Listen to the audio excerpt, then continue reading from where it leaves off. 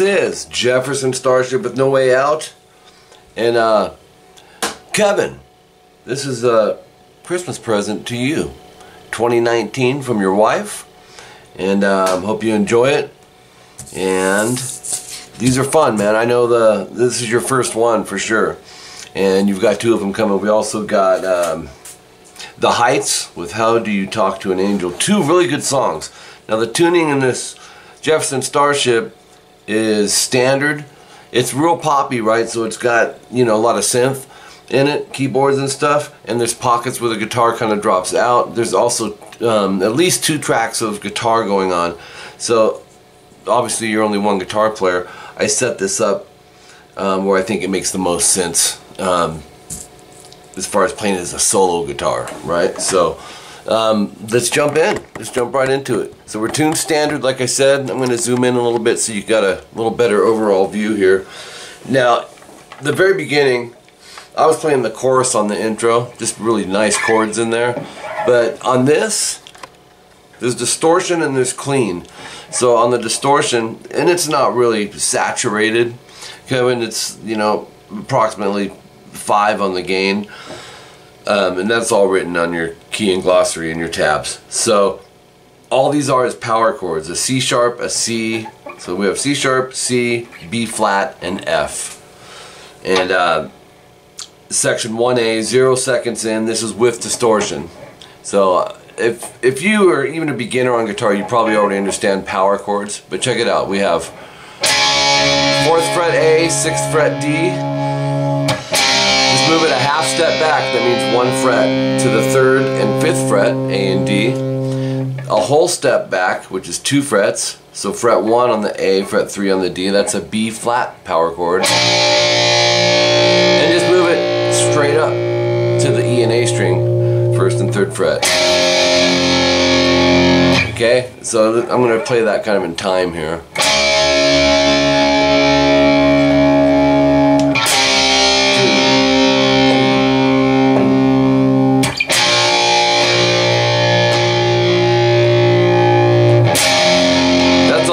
Than they're doing it. Be ready to cut out. So it goes into more of a clean on this, and this is section 1B, 18 seconds in, and it's a D minor chord played how you're not probably used to seeing it. 5E, 6B, 7G, and actually let's use our 3rd finger on the 7G, and the fingering is written in your tabs. Circled numbers represent the fingers. You know, index, middle, 3rd.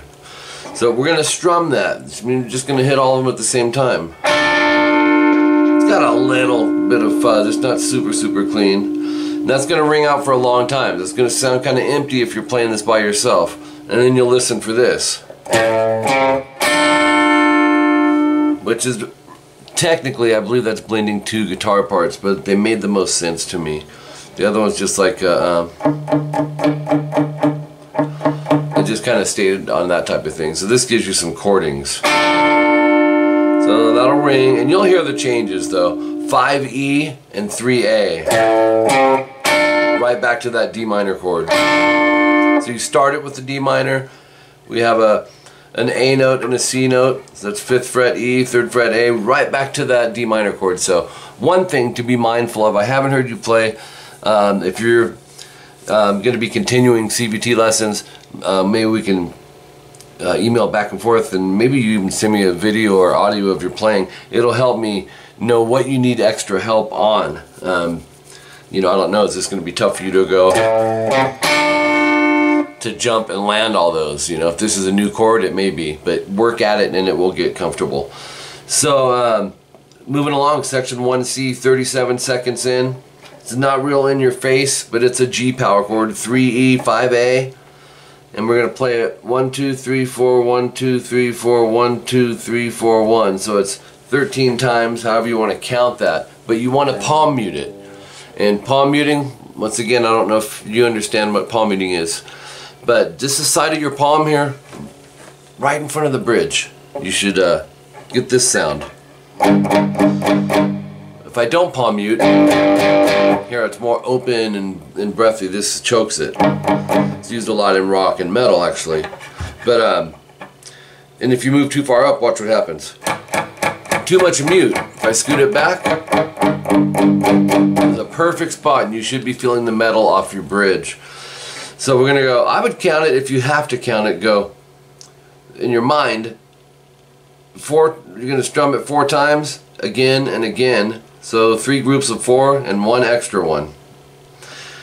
Okay, so that's 2, 3, 4. Yeah. Let me count them again. Just make sure I count right. 1, 2, 3, 4. 1, 2, 3, 4. 1, 2, 3, 4, 1. Exactly. So 1, 2, 3, 4. 1, 2, 3, 4. 1, 2, 3, 4. 1. Then we transition quickly to open A 3D. Angle this up a little bit for you. No palm mute on that.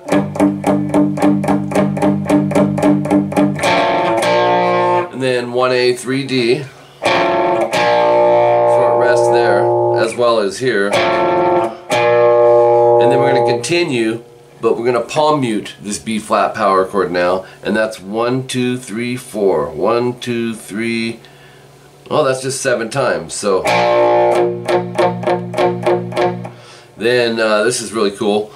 Keep the palm muting. In other words, your palm stays right here. Go 1A 2D. And then go open A 2D, and you're going to do that again and again and again. So it's 4 times. Sounds like this. Once again, it's not dominant, strong in your face. It's laid back. Takes you back to section 1B. So you'd be going right back to the verse, which is section 1B. All right. And that comes in at 47 seconds. Section 1D, this is also played clean, and it's a G power chord again, the 3E, 5A. This time no palm muting. You're going to go 4, 5, 6, 7, 8, 9, 10, 11, 12, 13 times on this. So I would think 1, 2, 3, 4, 1, 2, 3, 4, 1, 2, 3, 4, 1. That transitions into the same thing as last time. Watch.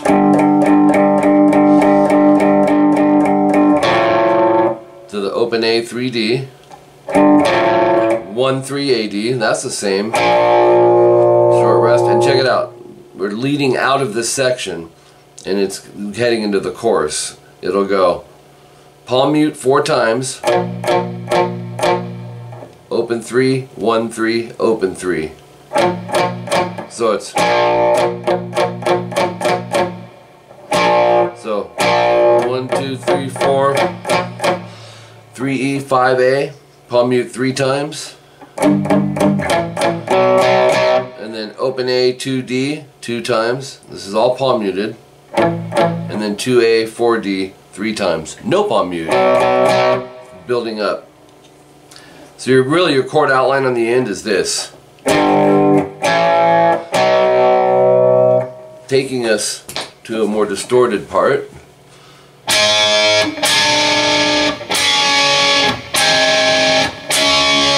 This is the hardest part of the song. Some pretty cool chords in here. So email me, let me know how you do with these. It will help me, like I said, with other lessons. So we're going to go section 2A, minute 13 in. 6D, 8G, and 9B. Okay, that's a flat or a G sharp power chord. That doesn't matter so much as this matters. The fact that you can hear all 3 of those strings clearly. Alright, from there it's a pretty nice transition, because you're going to go, you leave the outer fingers, and then just instead of a 8G, we're going to go to a 7G. Just use your middle finger. So that's the only like passing tone within the chord. From there, the easiest way to think of this, leave the pinky alone. Go 3rd finger, 8D, move the middle finger off, index, drop it down to 6G. So they're all right within that little area, which is nice. Pinky doesn't even move till now. 10D, 8G, 9B. So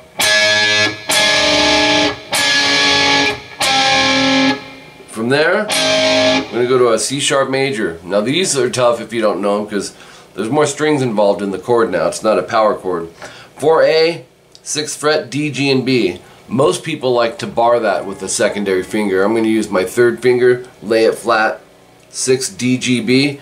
So check it out. If you're not sure it's clear, arpeggiate it. That just means pick one string at a time out of the chord itself. Watch. If you have this problem,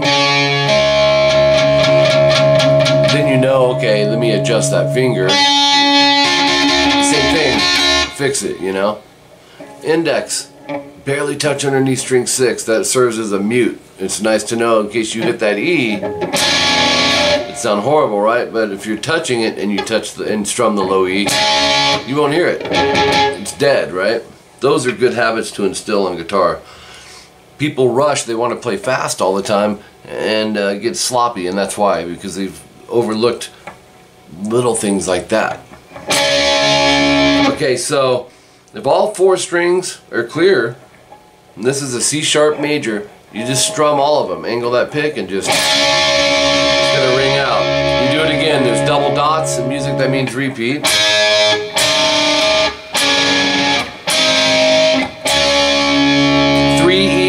6A. It's like just a little in-between segue and then start it over again.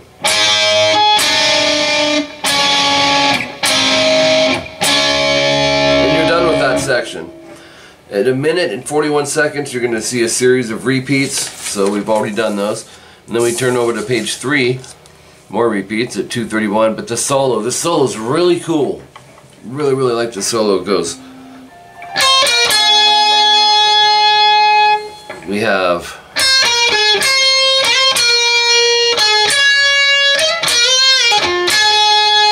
I'm going to break this down. I've got the fingering for you in this, but you can change some of the fingering if you're not comfortable. 13B, 15, 13G,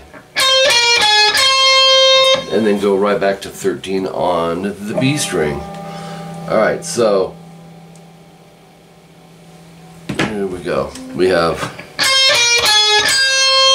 right back, there's a line in your tabs for a rest. 15G, slide to 17. And all those techniques are notated. If you look on your keying glossary, the very first page, any of those little things, you got to know when to slide, know when to bend, all that stuff. So we're sliding up to 17, not picking the 17, and then go right back to 15. 13G, 14B, 16B, 15G, and I would go pinky 3rd, but you could go 3rd, 2nd. But we have, check this out. When you hit that 15G, you have to bend it a whole step. That's 2 frets. I can check it. That's 2 frets. That's what we're bending. When you bend, you're taking a note, and the pitch is going up. We have to gauge that pitch so it's not all over the place. You know, you don't want to just go and guess. You know, you got to land the note. So bring it back down, and then do what's called a pull off. Take that 3rd finger, snap it like a pick, and it'll make this 13G ring. So we have, alright, it looks easy if you've never done it, but it's tricky at first. I remember back in the day. So 15D, 13G, so 2 minutes and 49 seconds, 13B. Hit it again and then go to 15B, half step, bend, release, so it'll go. It'll be. So a half step, if a whole step's 2 frets, a half step's going to be 1 fret. If we need to check it by ear, there's our start note.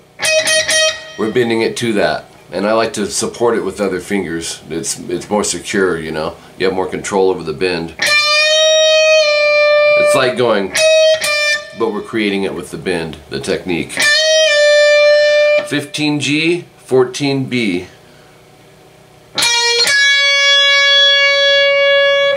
Let's see, yeah. 16B, 15G. This is that bend, release, pull off again. All the way up to the 15D there is the same. Here's the only difference. After that, 13G, slide to 15. Stop the note, come back, do it again. But go ascending, descending. So you're sliding to 15 from 13 and sliding back. But we're only picking the start note, right? So it's... So... Yeah, we have 2 minutes 55 seconds in. Now this is, I think, triple tracked. In other words, there's other guitar tracks he layered over this arpeggio. It's harmonized, and really cool little arpeggio too.